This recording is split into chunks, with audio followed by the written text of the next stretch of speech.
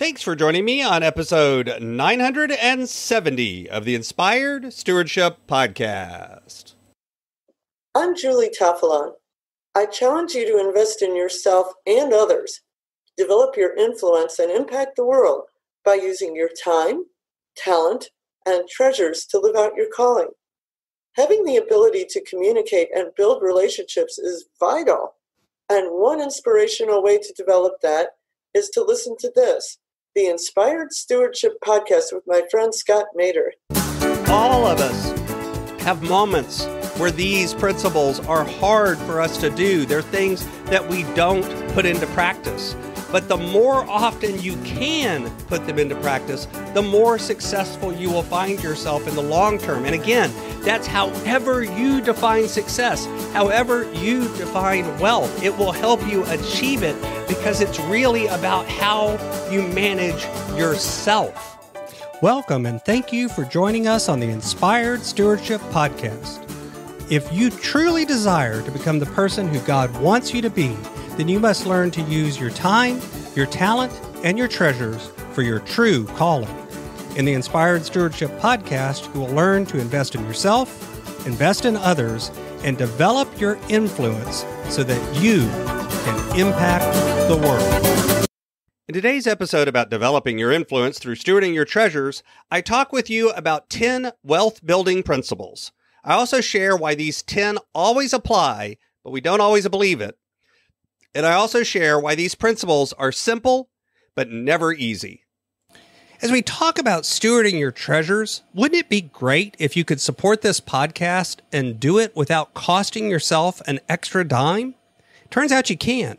All you have to do is use inspiredstewardship.com/Amazon when you're ready to make a purchase via Amazon, and a small commission will come back to support the show. If you enjoy the show when you're ready to buy from Amazon, just use inspiredstewardship.com/Amazon. So I came across a friend of mine who was talking about 10 wealth building principles. And as I listened to him talk, I realized that these are indeed principles that apply to building wealth, no matter how you define wealth. Now, he was talking about monetary wealth, but actually these can be even deeper than that. So the first wealth principle that he was talking about is getting deeply motivated. You've heard me talk before about getting your why, finding what is the reason you want to do things. And that's what he's talking about here. The second that he shared was give more value than you take. In other words, put more out into the world than you take away. It's a better way to live. And what's funny is it also means more wealth will come your way, both monetary and others. The third wealth building principle, live with 100% integrity. In other words, be true to yourself, be honest, tell the truth, and be true to who you are.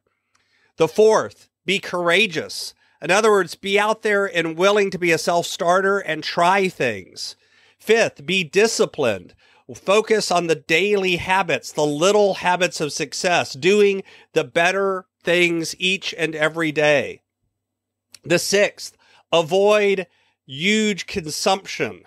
In other words, don't just spend everything you make and then some. Rather, instead, focus on delayed gratification and recognizing that leverage should not be used to buy. The seventh, build supportive environments. Surround yourself with people that have similar goals and want to see you succeed. The eighth, apply leverage to build wealth. Now, he is talking here about financial leverage, but more than that, it's also about using things like time leverage, systems leverage, technology as leverage, marketing, networking, knowledge, skills. It's about finding those things that you can do and leveraging them to generate more wealth. It's not about using debt to produce more wealth, or at least not only that. Y'all know that I avoid debt and don't use it. Some people do. I think it can be dangerous, but there are other kinds of leverage that I do focus on using.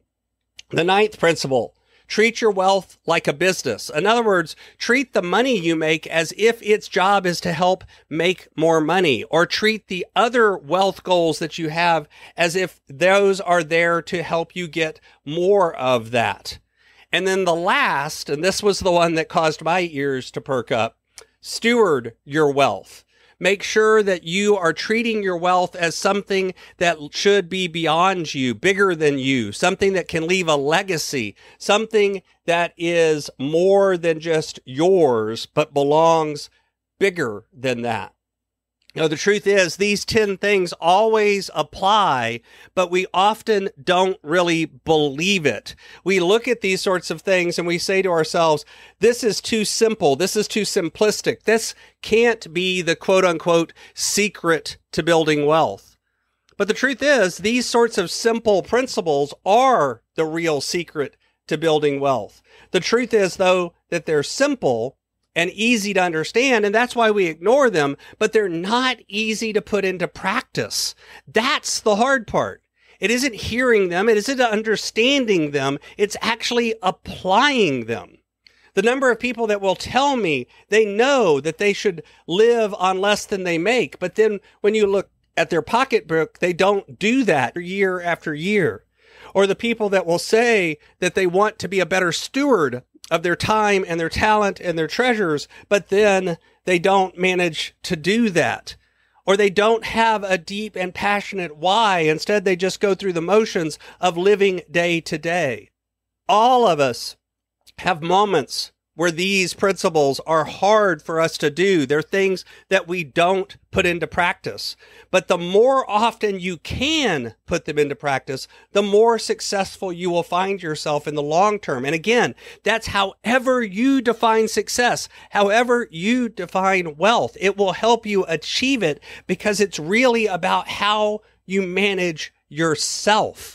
Think about it. All 10 of these really have to do with your mindset, with your behaviors, with your mentality, with your habits. They have to do with you. That's why I jokingly say that people come to me for help with their time. They come to me for help with their finances, but they really only get help with their talent, because at the end of the day, the way you handle your time, the way you handle your treasures is the way you handle yourself.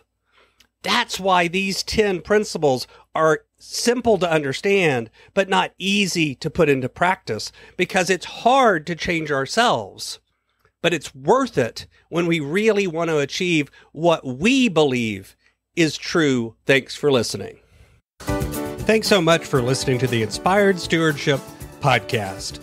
As a subscriber and listener, we challenge you to not just sit back and passively listen, but act on what you've heard and find a way to live your calling. If you like this episode on the stewardship of treasures, you can sign up for our treasures tips by going to inspiredstewardship.com/treasures or text in the U.S. 44222 treasures tips. And we'll send you 5 weeks of our best tips on stewarding your treasures. Until next time, invest your time, your talent, and your treasures. Develop your influence and impact the world.